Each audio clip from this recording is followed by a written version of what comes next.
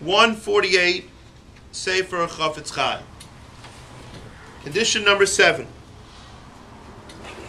May one relate rechilus for a constructive purpose, l'te'elis, if the listener would respond by causing the subject undue harm. Meaning, if the listener now, who you're telling it to, is going to go back to the guy who caused, who was spoken about, and he's going to really like to schmet the guy, he's going to go beat him up. Can you tell the guy then?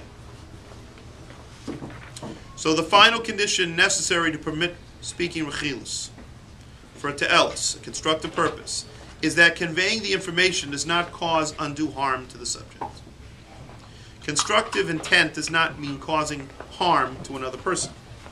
It does not justify it. Therefore, one cannot inform a person that someone else is about to harm him if the person will respond by harming the plotter.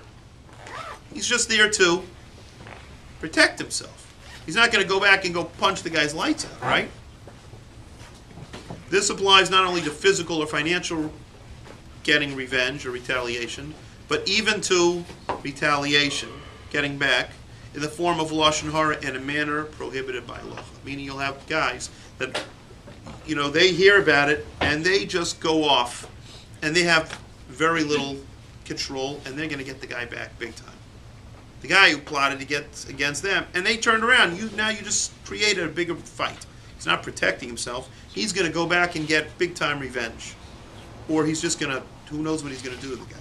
Then it's not, that is not mutter. It's just simply for the guy to protect himself.